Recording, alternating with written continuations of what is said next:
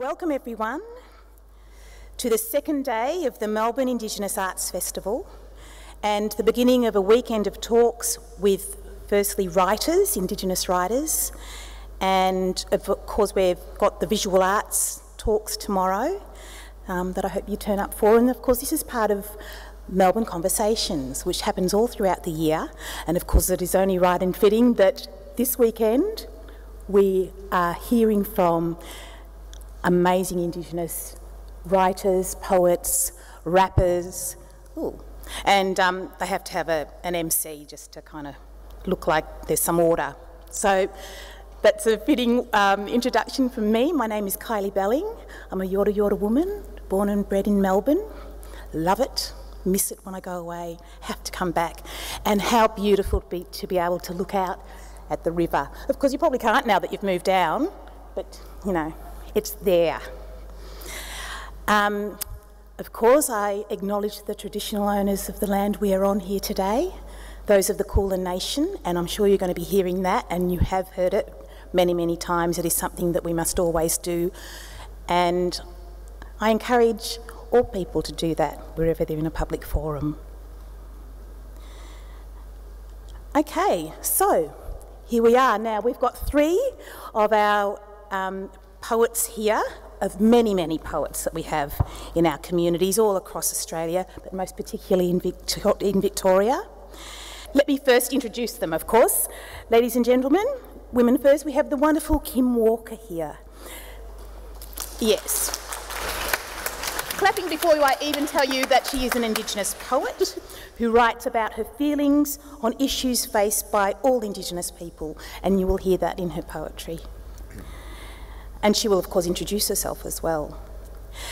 John Harding is a director, actor, and I think he wrote this one of Australia's leading playwrights, with 11 productions staged and broadcast locally and abroad. A founding member, yes, a founding member of Ilbijerri's Aboriginal and Torres Strait Islander Theatre Cooperative, the longest running Aboriginal theatre in the country. He works in the hope of creating a space for Indigenous people on the Australian stage, and you know, you actually done that, Johnny, and you continue to do so, so well done. You better get a new aim, buddy. Tony Birch is a published short fiction, poetry and creative non-fiction writer who has also worked as a writer and curator in collaboration with photographers, filmmakers, artists, and anyone who cares to collaborate with you, Tony. If they put the money up. That's right, it's all about that. Now, I thought that we would begin, well, we've actually begun, or continue to, by hearing from the poets themselves and their work. And we will go from there. So I'm asking each of the poets to begin by, basically I'll say you've got 10 minutes. How many poems can you fit into that? And then we will go back and dissect the work, talk about the work, hear your inspirations for your work, and then perhaps open it up to the floor. How's that sound? That's good. Wonderful. Ladies and gentlemen, let's first hear some poems from the amazing Miss Kim Walker. Thank you. First off, I'd like to acknowledge the traditional owners of the Kulin Nation, both the Wurundjeri and the Bunurong, on whose land we're on. And I'd like to acknowledge all the Indigenous people in the audience. The first poem I'm going to read was the poem that actually got me to start publishing poems. Lou Bennett put music to it, and it's on the first two albums of Titters. And if it wasn't for Lou and Lisa Blair, I wouldn't be sitting here today and sharing my poetry. So this is for both of them. The Spirit of the Winter Tree. As I walk on this land of my people's dreaming, I can feel the spirit of the winter tree. As the winter season takes her children, I'm fading, it will leave her naked under the winter sky. Yet she still holds her head up high and maintains a sense of dignity, for the spirit of the land gives her the strength to hold her identity. And it's from the land that my people will gather their strength of identity, for the land is our mother, who will hold us close in her arms. For like the trees, you'll take from us our children and our way of life. You force your values on us, treating us like second-graded citizens. As the seasons continue their endless cycle, like trees, we will flower, with a stronger spirit and identity with each new day, for we will both adapt and still maintain our sense of being. And like the tree, you can never take away our spirits, for it remains in our souls. We will not wear a mask of another culture and pretend we're something else.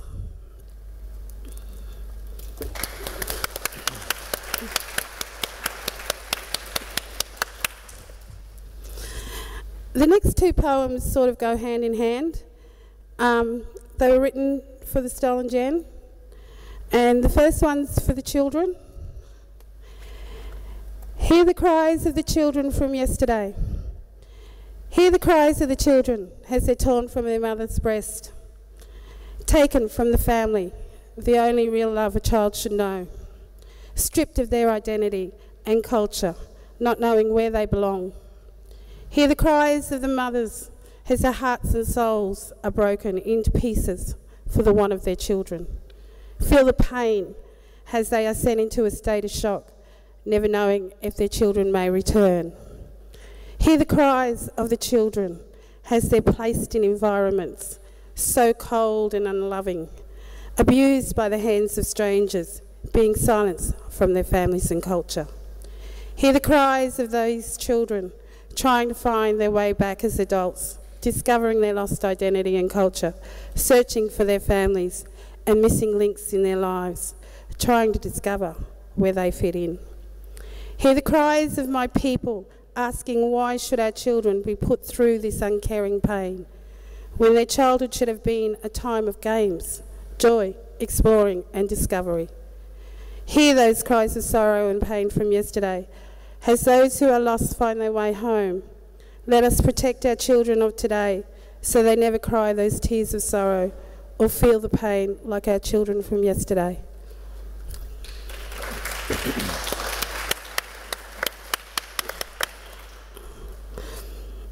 This next one is for the mothers and fathers. Mothers and fathers are crying. Mothers are grieving, fathers are searching for the children that were created from their spiritual love for one another. The children that mirror the spiritual beauty of our mother's land in a virgin state before she is raped and abused by strangers. Mothers are crying, fathers are screaming in desperation and frustration, asking, where have they taken them? Sending the children's names floating upon the spirit of the wind as she glides across our mother's land, calling the children back home. Mothers are trembling, fathers are embracing. As the children have been stolen, return home, finding their identity and discovering where they belong. Standing united with our people as one in the struggle of recognition of our mother's land and the injustice done to our people.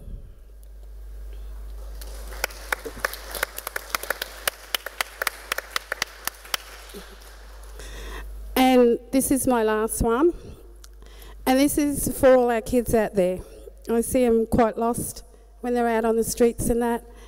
And I think, you know, it's pride in our identity. Stand tall and strong. Standing tall and strong, like our grandfathers and grandmothers from long ago, the struggle we face is the same. Recognition of our cultural identities, determination of our families' futures, management of our own cultural business. Stand tall and strong, my sister, my brother, especially for our people who stood before us and the children who may follow. Let's make a difference for the future, for it may be your child or mine that suffers. I want my grandchildren never to face the struggle. I want them to be proud of where they came from and know who they are without fear. To have their identity, to be recognised, never know what prejudice is. Stand tall and strong, my children. Be proud of who you are. Shout out loud, I'm a black fella. For the ones who have stood this ground before you have paved the way for you to be recognised. Stand tall and proud, my people. Let's all unite as one. Reconcile any differences. Recognise each other for who we are. For only as one can we overcome bigotry from another culture. Take my hand. Together we walk tall and strong. As one, we change the ways of the past, which brought us here today. Create a better future, so the children from our cultures are recognised for who they are in the struggle to determine their future.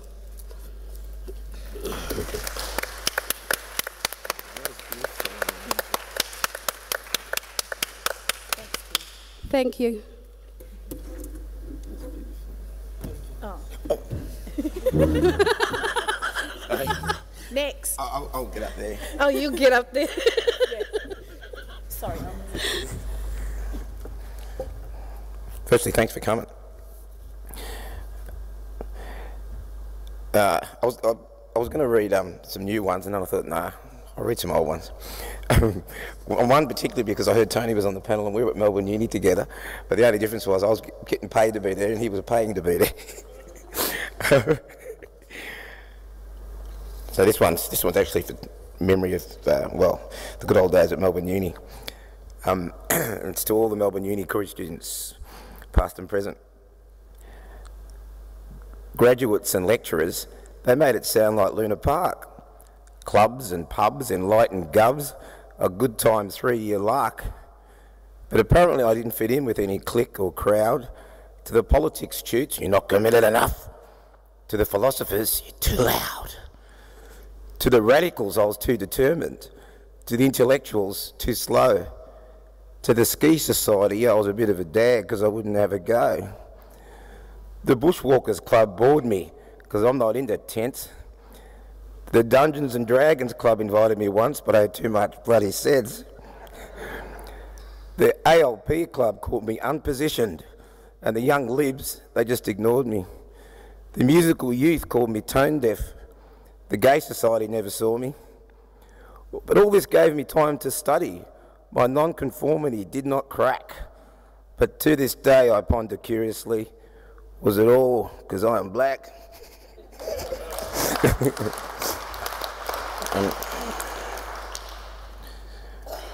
On a lighter note, I went to the Tent Embassy a couple of weeks ago and we stopped at Bangarra to have a little refreshment, and there was this Italian fella there and he was heading to the embassy and he'd never been to Canberra, and he said, how do we get there? I thought, what a great idea for a poem. So this is called How Do We Get There? So I said to him, well, it depends which direction you're coming from. To head towards Canberra, you go straight through the 240-year bypass, then you'll hit a few suburbs you have to pass through. Colonisation, genocide, oppression, then you hit Mission Central, pass through the Stolen Generations, that's a T intersection. When you hit the Reconciliation roundabout, you just keep going round and round and round. Then there's a bit of nothing on the highway for a while. Then you'll start to see some fireworks. You'll slow down. You're almost there, brother. Slow down then. You're almost there. Then you just follow the flags. That's where it starts. Now you're at the beginning. Thanks.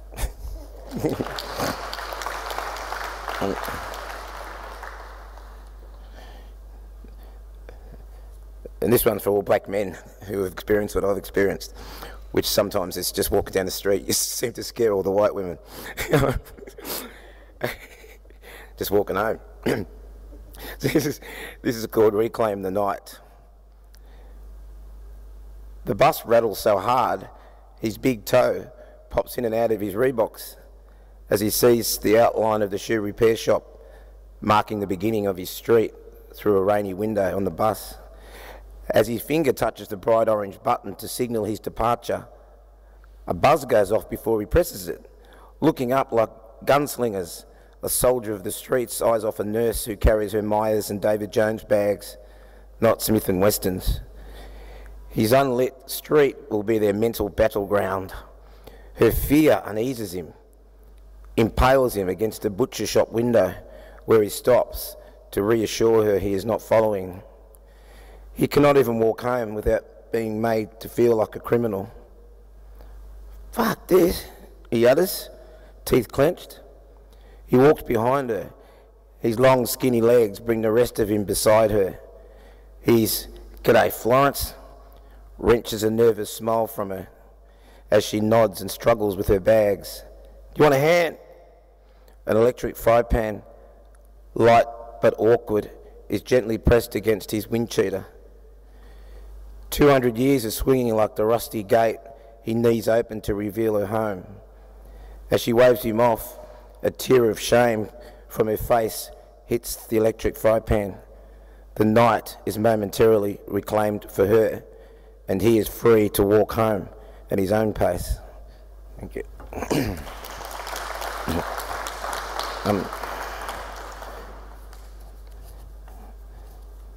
This is my attempt at a sound poem from 1992. You've got to close your eyes and you've got to imagine you're a British convict. They put you on a ship and you come in here. And it's whatever it was, 1788 or whatever it was, the First Fleet. And that's the history also of our people. It's called Alien Nation. Exploration, flotation, interaction, desecration, mutilation, segregation, cattle stations, sheep stations, demonstrations, rejection, degradation, suppression, trivialisation, dehumanisation, transportation, terrorisation, discrimination, fictionalisation, frustration, forced correction, penalisation, wrong direction, incarceration, annihilation, frustration, desperation, separation, victimisation, reconciliation. Welcome to my alien nation.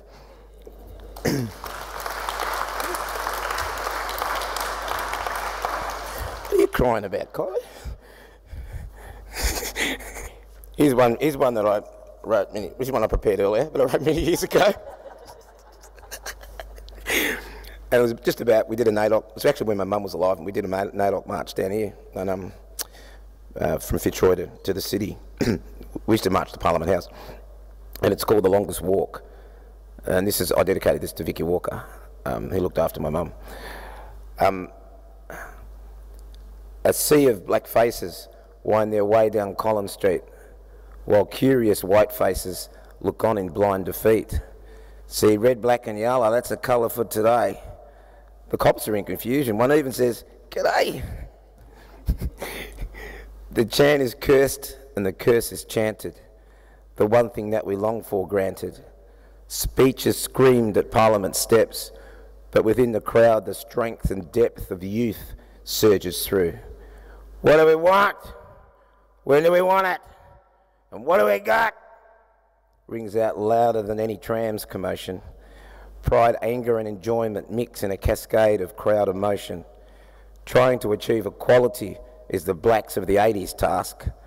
A fair go for the blacks on the land you tax. Is that really too much to ask? Thank you.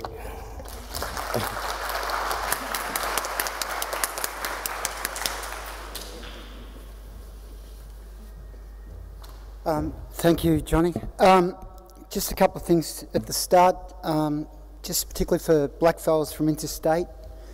Fiona Foley, make sure you take her on an op shop tour while she's here so you can get a new jacket. Rhoda Roberts, Mervyn Bishop, I see John Mundine up the back, the rappers, all the hangers-on. It's great to be in Melbourne. And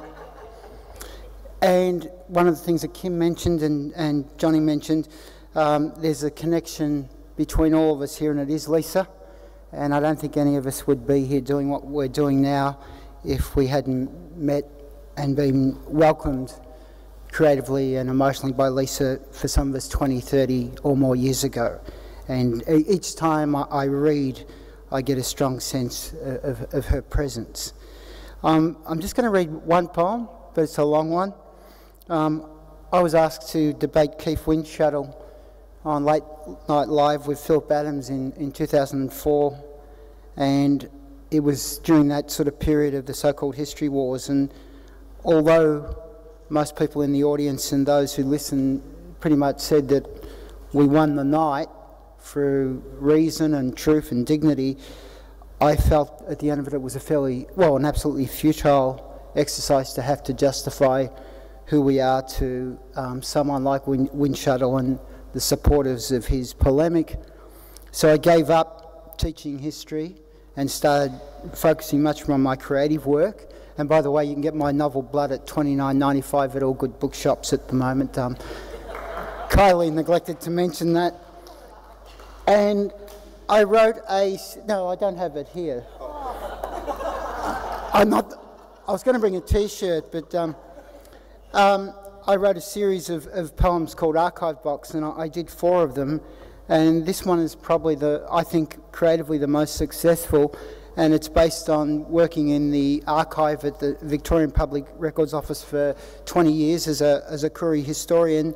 And this is an archive story where I use the actual words of both the colonial authorities who had incarcerated Aboriginal people and letters written mainly by Aboriginal women in response to their incarceration. So it's a short poem in 10 stanzas, and literally the first voice is the colonial voice and the second voice is the Koori voice, and we have 10 sections. So it's Footnote to a History War, and it was Archive Box number 2 out of the 4 that I published. 1. They are nearer white than half-caste and are but idle bodies, irresponsible, hopeless and worthless. They are a drain on our goodwill, insolent and defiant. They will not respond to our kindness or our care. 2. We are sorry to trouble your souls with our sickness. We suffer influenza, typhoid and sores. We suffer, amen. Also, we are late to wish you respectfully a most happy new year. Better late than never. 3. He is one pure Aboriginal man of good behaviour. He carries a rancid leg. Its cure is medicine and regular ration. He is sober and steady, a good working man for a hard working day who carries a rancid leg. 4. My colour debars me, my child is dead, and I am lost. We are broken into parts, our home left in the wind, and it grows colder here. My wife is Aborigine, I am half-caste, and I am, sir, dutifully yours. I await your response. 5. He wears a suit, issue number 6, hat, issue number 7, and possesses 1 pair of blankets. She has on loan 1 mullet net and 2 perch nets. Their children are gone, 1 influenza, 1 pneumonia, 1 ditto. 6. I am nearly bootless and my colour is a curse. I am too white and too dark. I am to be recommended within sub-unit 4, sub-file 3 for licence renewal. I am to be approved by you via certificate number 71, herewith within this body, within me, within me. 7. In the name of the Lord we are servants of Christ, called as apostles to him. Praise be the Lord in the gospel of God, the word of the testament. Brothers and sisters of the dark races at prayer with Christ, become pure in the Lord. Amen. 8.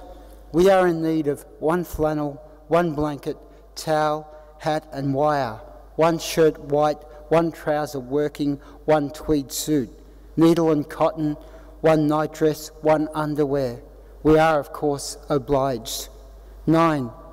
I desire to report a half-caste child, 5 years of age, passed away, 3 o'clock it was just yesterday, of whooping cough, cerebral phlegm and bronchitis. She died in the service of His Majesty. 10. I seek with words your gratitude and kindness to see my wife and children across the still water. I seek to touch my daughter's skin and heart. This is all I seek from you. Thank you.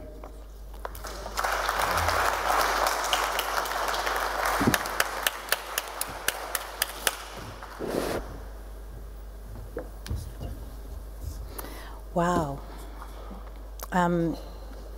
Thank you so much. To begin by hearing, of course, from your work, your words. Well done. And I'm very moved, and you know, I think we should all feel very honoured to have actually heard those works. Okay, so where to from here? Now, of course, you've all introduced and explained just a little bit about the work that you've presented today, but I guess I want to delve a bit deeper, poets. Kim, you actually wrote that your work is about issues that are faced by all Indigenous people. Is that a pressure that you feel that you need to write? Why do you feel that you need to write your poems in that way? Anything that bothers me, or I have issues about, or I have feelings about, I usually sit down and just write. So, a lot, yeah. So I just sit and write, and it just comes together. So, innately a political statement? Well, it's about me. It's about things that affect my family. It's about things that affect my other extended family, friends that I have. So it's about things that also affect me. I guess that's why I get a little bit nervous when I'm reading them. I'm okay standing up and talking about anything else, but because it's my things, yeah. And you spoke a bit about, of course, your words were performed by titters and the beginnings of, I guess... Yeah, the beginnings of me actually having my poetry, pieces of work, my writing out there in public. I've written, I think, since I was little, just writing stuff because I love writing. But it wasn't until Lou had sat down and put music to it, Lisa started talking at me about putting my words out there, and I ended up in the 90s in cafes reading with Tony. It was my first time, Tony? So... Just after I gave up drinking. Yeah, just... Actually, that was an amazing time. See, he heard my words and give up drinking. Actually, can you speak a little bit about that, either, all of you, I guess, like in the 90s, 80s? 90s. No, early 90s. Yeah, it was early 90s. Yeah, and, you know, I can remember being dragged around to pubs to listen to poetry. I mean, does it happen now? I haven't done it for... I'm sure, yeah, well, it does happen. There's a really strong poetry scene in Melbourne. Because I publish mostly fiction, I probably read about once a year, so I don't do as much poetry reading. Usually during Reconciliation Week, Yelchi's here, we've often done a reading at La Mama in May or June. But I think there's another point I'd want to relate to what Kim says.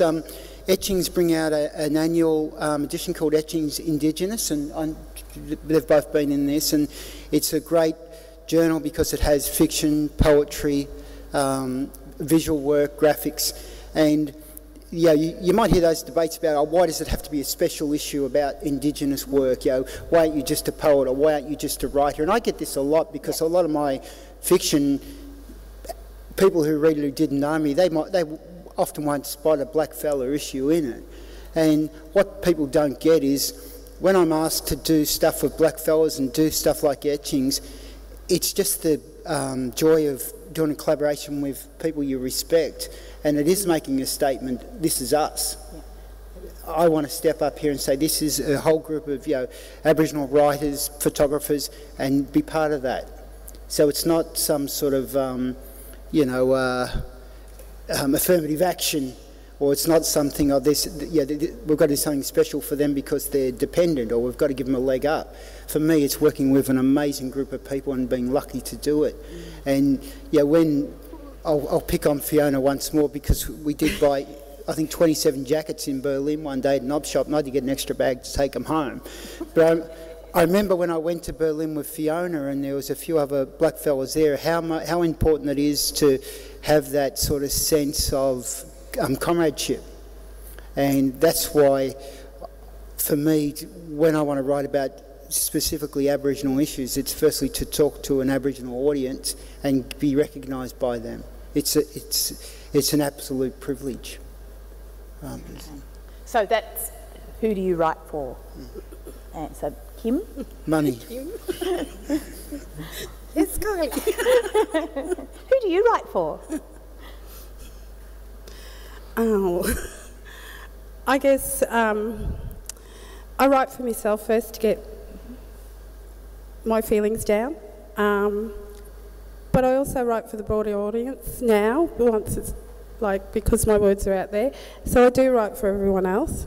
My poems have been used in schools. The last one that I wrote is actually used with the Stronger Smarter team up at Queensland Uni. Spirit of the Winter Tree has been put behind such documentaries as Sister Inside. Yeah.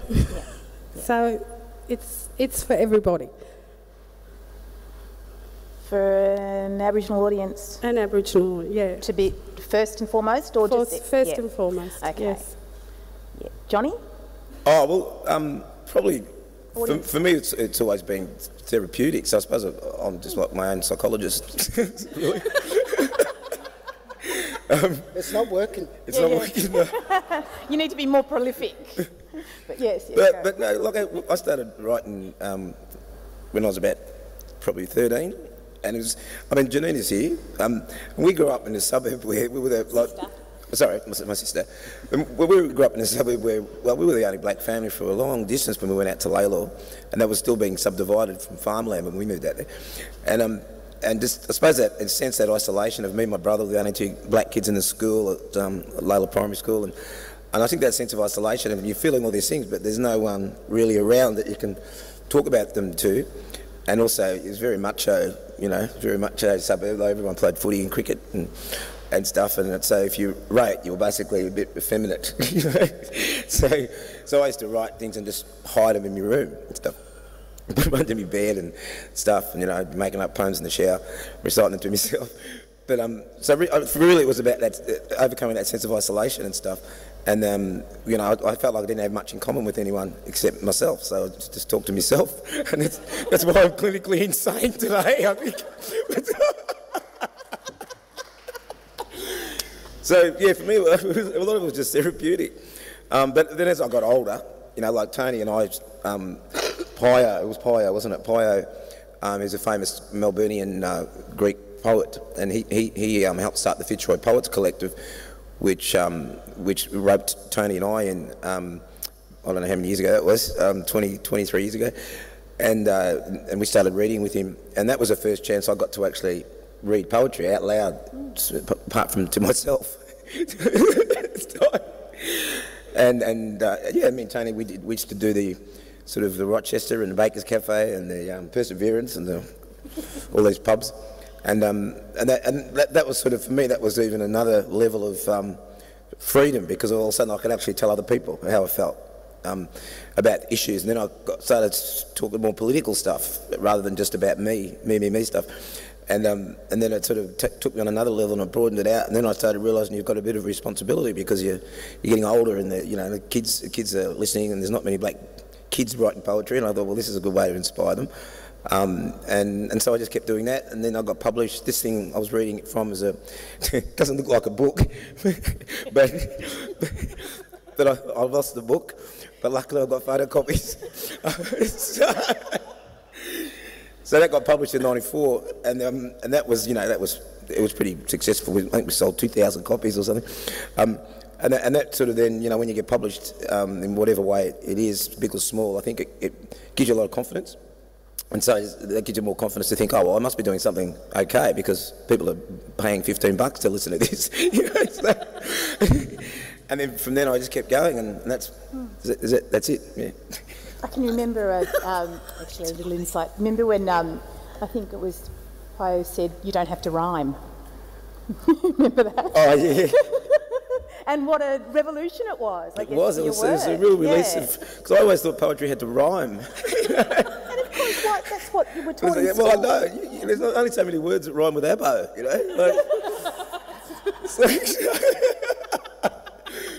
So it was a real release of freedom, because I didn't have to rhyme anything. And as you hear from some of those poems, not many of them rhyme, at all. But the early ones, like the uni days one, that was about Tony and I were at Melbourne Uni, and you were there, you were working there.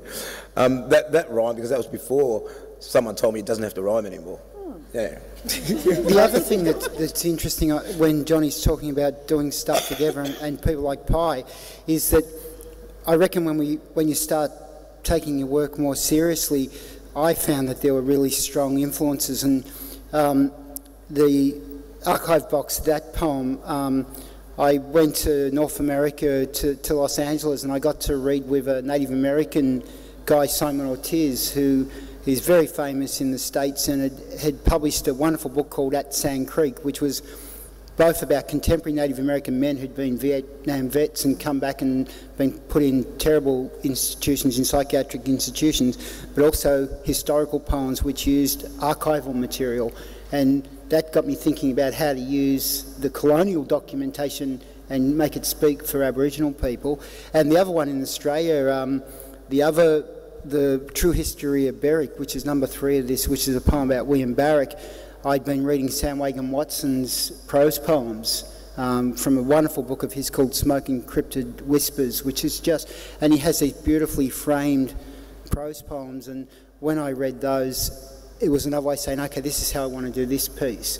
So I think that what has happened to Aboriginal writers in Australia is that as you do more work and as the profile has risen, there's been a lot of connection and influence from both other Indigenous writers in Australia and Indigenous writers globally, which is really important to find ways, for me, to find ways of saying what I wanted to say that connected up with Aboriginal people in Australia and in the case of Simon, with Native American writers, because there's a very strong correlation of the dormitory system in the US of locking kids up in a dormitory system is very similar to what happens here. So I like that sort of global connection, which has been really good. And we brought Simon out here after that, and he read in Melbourne, which was fantastic.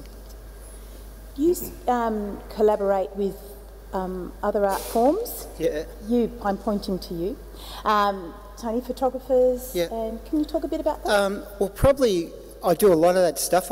I mean, whitefellas as well. There's a young Gabba artist, fantastic artist, Tom Nicholson, who the same philosophy of the History Wars stuff. After all that debacle, I was spending a lot of energy debating these people, and it was, I think, getting blackfellas nowhere. And when you look at, and again, when I looked at work of people like Fiona Foley was doing and think, well, they're actually confronting colonial history in a different way, much more creative, much more forward-looking than getting stuck in this debate, which whitefellas like you get stuck in because it's like being on a treadmill. And Tom Nicholson's a young Melbourne artist who's done a lot of critique of colonialism in Melbourne. So we did an exhibition at Art Space in Sydney in January last year. We did one in Adelaide, and we're going to do stuff at Coronet coming up. And I found, here's a young white fellow who's in his 30s, he's energetic, he wants to do stuff that, is very energetic, so I just felt it was more energising. But Ricky Maynard and I worked together on a wonderful book of his photographs, and I wrote an introductory essay and the captions with the images, and that was a remarkable project because I had loved Ricky's work, and I was actually inhibited by how could I put anything at the bottom of a photograph of his that did anything like justice to it. And Ricky was so generous. I love taking photos, so I sort of hounded him for about 3 weeks talking about chemicals and light and folding around the city like a shadow. And then I said to him, I don't know if I can do the words to do justice. And he said he'd been thinking, I don't know if I could take photos to do justice to the words. So that's how generous he was. Love fest. So working with people like Ricky and doing the work, when I did some work at the museum, I reckon it's that not only is it creatively productive, it's that, and this might sound, well, I don't think it should sound odd to any blackfellas here. When I was involved in that History Wars debate, at the end of it, I thought, I'm going mad here. This is not an intellectual debate. It's a really negative, discriminatory, disrespectful way of talking about Aboriginal people, and you start to get worn down by it. And when you do collaborations, and Vernon Arkey and I have talked about this, I wrote a long poem to one of his works on William Barrack here that I performed at the National Gallery. when you work in a collaborative sense, particularly with Aboriginal people, but again, white fellas who want to go forward and do stuff, you actually think, no, I'm not going mad because these people want to do productive work. And Ponch Hawks, I mean, if I look at her, you know, she gave me, I don't know, sort of strange insult. She said, I saw your photograph in a magazine, it was a terrible photograph, so I have to take your picture. But the thing about for blackfellas is that by doing collaboration with both other blackfellas and whitefellas, you don't have to pay attention and get stuck with these regressive sort of types. You can actually get on and do stuff. Yeah. And, you know, that's why working with Johnny, Janina has always been that way. You can enjoy what you're doing rather than be worn down by it. Yeah, Wayne Atkinson talked about if you're always answering back to whitefellas, it's like a bushfire, and every time you put out a spot fire, another one starts up, so you try and put that out, and in the end you're just exhausted. You have no control. Yeah, and you see blackfellas in high profile positions, you just see how they get burnt out by the process because they're not looked after and they've got to take on all these battles, and it just wears people out. So in a way, you artists are very lucky, aren't you? Very protected in a way, because you can say what you want. And I guess that's what poetry's about. You know, as a non-poet, as someone who can hardly string two sentences together, I'm actually in awe of such wordsmiths. And you talk about how therapeutic it is and how you have to do it. Do you write prolifically? What do you do?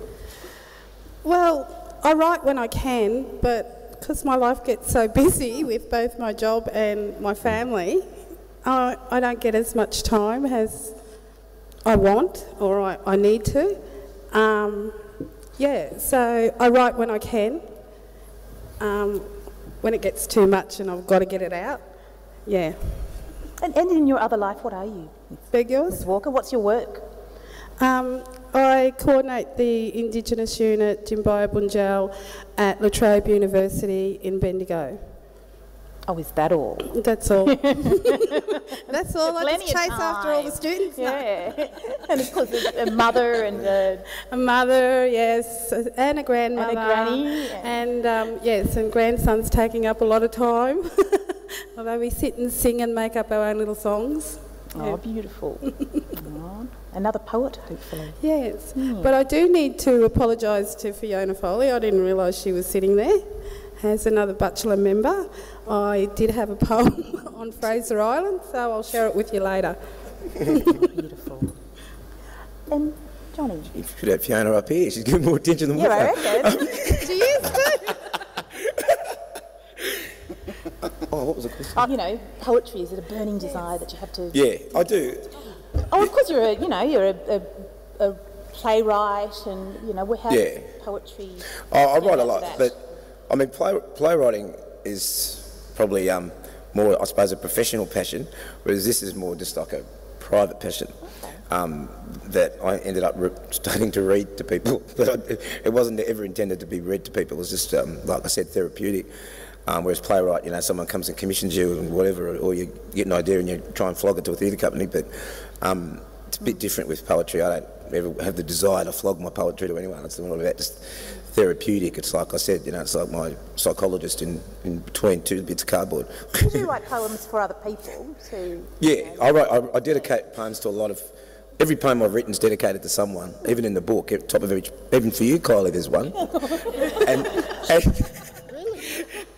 And for my daughter, where's Sophia? Is here somewhere? She's at the front desk. There's a poem dedicated to her. So every poem I write is usually I dedicate it to someone, because it's like, not that they've always inspired the poem, but it's like you start writing the poem and you think of them and you think, oh, they'd like this poem, or it's a little bit of them in this poem or something. So it's connected to somebody, each poem. And more generally, it's connected to our black people, sisters. You know, I write poems just for black women, I write poems just for black men, just for black children. Some even for white people. So I write for everybody, really. Yeah, you do. And with an educative slant always? Yeah. Look, I've copped a bit of flack sometimes because I've written poems criticising our own communities, you know, about, you name it, you know, corruption, mismanagement, you know, greed, and you read them out, and then someone will come up and go, you know, it wasn't about me, was it, brother? I go, no, don't be silly. So yeah, that's I call that educative as well, educative as well. But I do write for kids a lot. I mean, a lot of times I want kids to, you know, I like to record things, like, you know, document things. So kids, because some of the things I write about, they're not happening anymore. You know, like there's a lot less anger I find in today's world than there was 20 years ago, and there's too much complacency. So I often write to make people document it and make people realise that, you know, we're all sitting in here today because people marched out there yesterday. You know, this wouldn't even be happening. So a lot of that's to remind people that you know, it's all fat and floss and feathers now, but it wasn't like that, and a lot of people died to get us sitting in this theatre today. So it's educative. Yes. I guess, thank you so much. Is there, I'm going to open it up to the floor for questions, if that's all right, if you've got burning questions to ask. Hearing the story as a child, and then you got another layer of the story as you got a bit bigger, and it kept you coming back to the community because you had to hear the next layer down. And I've always hung out to find out a story like that. I would love you to either tell us or to write about it sometime. Thank you. I'll write. It's a bit of a long yarn. I'll write about it. It'll be in my next novel that me and Tony are collaborating on together. No. Like, I'm not a visual artist by any means, but I actually work in the School of Art at RMIT, and this guy asked me to, one of the senior staff, because we have a lot of international students, you know, it's the backbone of the money of RMIT's international students, and they had this Korean high school class, and they all came over, and he said, can you give them a tour of the Ian Potter Centre in the Aboriginal section? And I was like, me? I can't even draw a dot, a dot painting. And so I did a bit of research, and then I read this interview. I can't remember who it was. I was a bit nervous, and I just tried to do some research. And this old fellow said in this interview that when you're young, you look at this painting. I'm talking about like a traditional painting, a dot painting or something. And when you're young, you understand it on one level. When you get a bit older, you read more into it, and then when you get old enough, you can actually you're allowed to know, or you know what every bit, what it's really about. And I just thought, wow, because I didn't know that myself about painting, traditional paintings and stuff. And then I thought, oh, that's what I do with words. Is that I'll come up with a little, you know, an idea, a phrase, and then it might be years later, I'll turn it into a poem, and then I've turned it into a play, and that was up the road. It started as a poem and an idea, because this black fella said, he was a black bureaucrat, and used to wear pinstripe suits, which I thought was really cool. And but he used to say that, you know, it's so hard because if the black man's happy, in my job as a black bureaucrat, if the black community's happy, then the boss is angry. If the boss is happy, the blacks are angry. And I thought that is so true. And out of that came up the road. Yeah. Wonderful. Well, as writers, I read a comment by Maya Angelou recently. She was talking about her beautiful poem, Prayer for Peace. And she said that it wouldn't let her sleep till she got it down. And I'm wondering, as writers, do you ever feel that sometimes pieces have their own spirit that need to be put down? Because I'm trying to write, sometimes it feels like that, and that spirit will revisit me and add more and want me to edit. Do you ever feel that, and would you like to comment on that? Yeah, often. I suppose to be exact about it, when I wrote the Birch poem, two things that you talk about which would be relevant is that I couldn't write the poem firstly unless I walked the river, because it was a poem about the river, and it was a poem about Wurundjeri attachment to the river.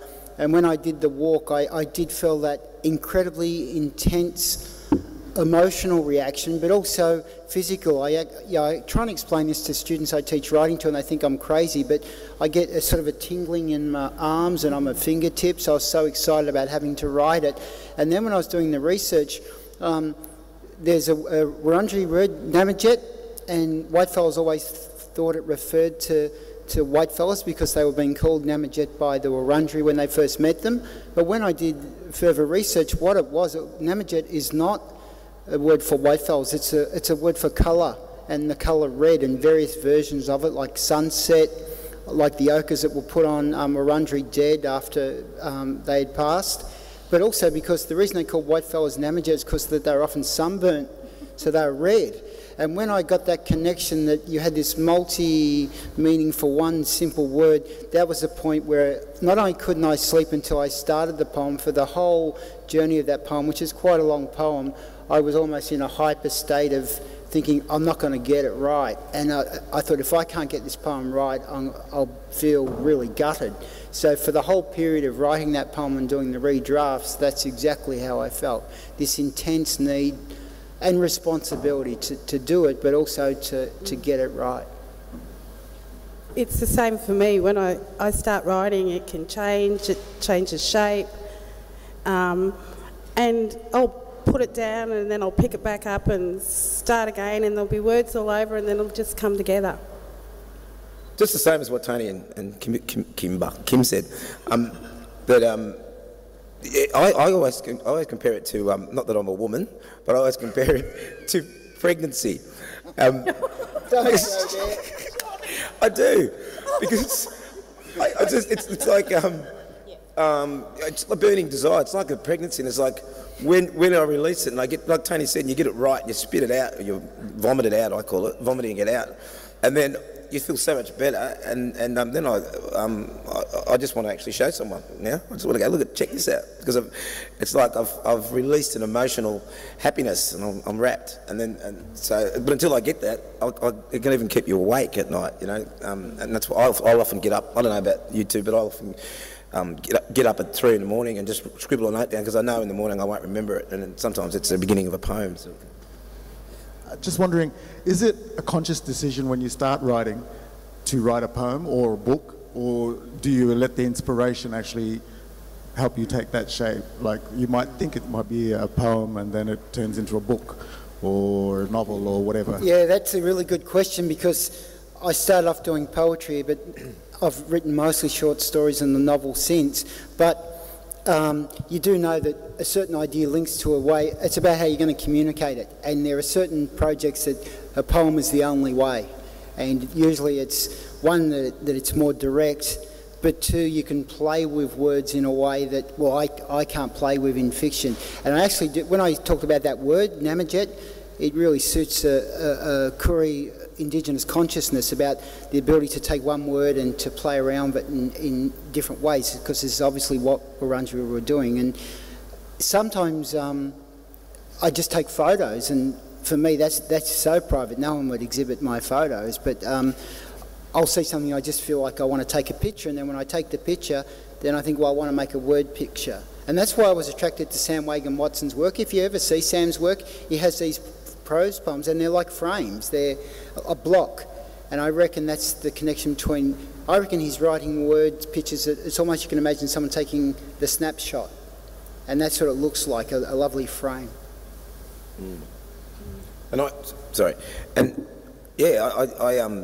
don't think I've ever, like I was saying before, if I write a little line, and it's just like, sometimes it's just a play on words, and it's just like turning the white man's language, and, you know, like, I saw this milk carton that said on it pasteurised, and when I was young, and it was the first poem I ever wrote, was called Pasteurised, but I turned it into Past Your Eyes, and then that became the poem. So sometimes I'll just write something, you know, and then it becomes a poem. A one line will kick off a poem, but also one line will kick off a play as well, you know, like that. Again, use the example of Up the Road. This fella said to me, black fella, he's in New South Wales actually, in Sydney, and he said to me the term Up the Road, because I didn't have that name, and he said that years and years ago, long before I wrote the play, and I said to him, where is Newtown? And Rhoda can relate to this. Where is Newtown? And he said, it's just up the road. And I was in Bondi, and I thought I could walk there. Next thing you know, I'm in the city, and I stop a man in the city, and I said, where's Newtown? He said, just up the road. And I must have walked for an hour, and I just thought, but wasn't that interesting? Like, black fellas always say that, and white fellas always say that, and it's like an optimistic. I find it really optimistic. It's like, it's not far. You'll be right. It's up the road. And so I find it very positive and optimistic. Whereas if you were negative, you'd be going, oh, you can't. It's a long way. Forget it. So that started, for me, that started me thinking about, and I ended up, we called the play Up the Road, and Kylie directed it. But so that came from one little sentence from a stranger, so you never know what you're going to write, I think. But I think if you're a true artist, like the man who just asked this question is one of the best choreographers in the country. And I'm sure that you when you create a dance, sometimes you haven't got the complete dance in your head, you just keep making it up, don't you? And it's the same with a poem or a play or a movie, film, whatever, I think, don't you think? Don't you think? Yeah. Well, I think a poem is very special because you aren't working with the visual. I mean, I loved it when you said close your eyes, because that's actually what you do. Like you go somewhere else, and it's your amazing words that do that. So thank you very much. Please continue to make us go somewhere else. Please put your hands together for these amazing poets. Kim Walker, John Harding, Tony Birch, thank you so much.